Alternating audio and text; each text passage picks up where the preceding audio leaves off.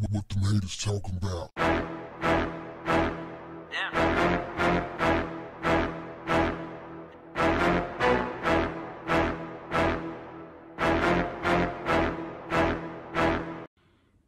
What's up, family? New Birth Missionary Baptist Church and its pastor, the Reverend Jamal Bryant, has come under some strong scrutiny for charging $125 a pop to its members for COVID-19 testing. How did they not think they were going to have issues with that? The way it goes, they were charging $25 for screening and $125 for testing.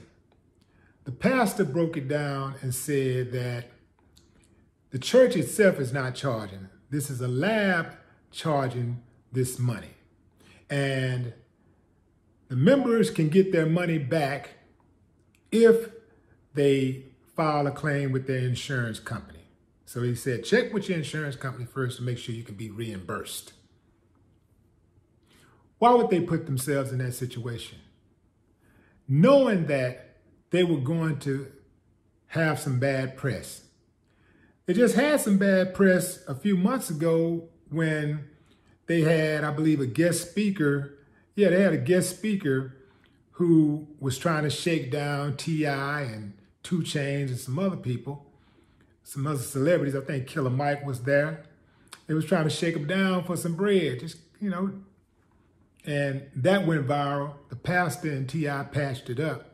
But they've also had a lot of controversy at that church with their former pastor, the Bishop Eddie Long, or as I call him, Eddie Long Stroke. Why do people go to this church? This church seems to experience more than its share of controversy. I get it. The bigger you are, the more people are going to come for you. But this church is just always involved in controversy. And the members just keep flocking. It doesn't matter what the controversy is. The members just continue to flock to the church, no matter what. The church disseminated a flyer stating that they would be screening and testing Saturday and Sunday, April 4th through 5th. But that's not going to happen because the governor has issued a stay-at-home for the entire state of Georgia. It starts on Friday and it goes through April 13th. So good luck with that. The church said that, well, not the church, but the pastor said that they were trying to screen 1,000 people at $125 a pop. Well, really $150 a pop because you want to get screened first. But you get tested and that's $125,000.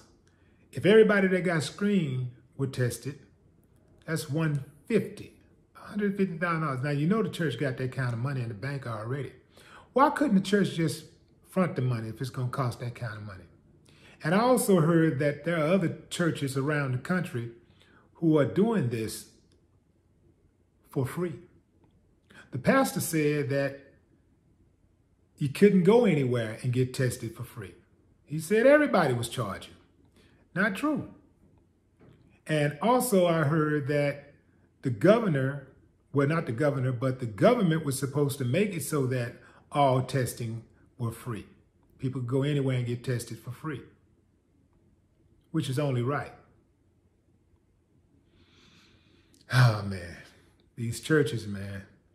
You got to be careful, man. So many wolves in sheep clothing. So many false prophets.